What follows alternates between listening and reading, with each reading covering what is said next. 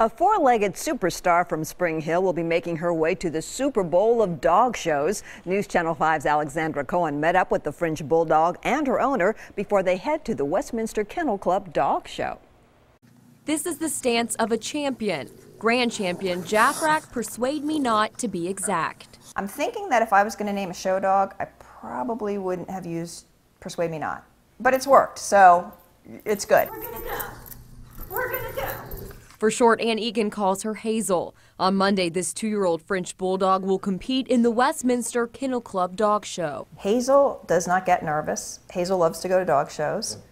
She knows something's going on because I started packing today. Earlier this week, Hazel got to fly to New York City to ring the NASDAQ closing bell. There's no rest for the wicked, apparently, and Hazel has been just really embraced. We've been so pleased that she's gotten a lot of support. Right now, she's getting some R&R in Spring Hill before the show. Just one of her many competition superstitions. Like a professional athlete that are afraid to change their uniforms or do anything, I'm afraid to change her lead off.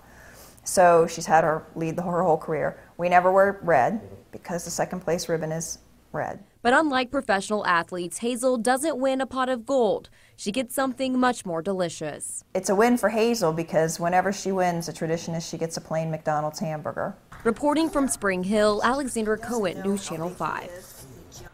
And Monday's show will be her last. Hazel plans on retiring and having puppies after the contest.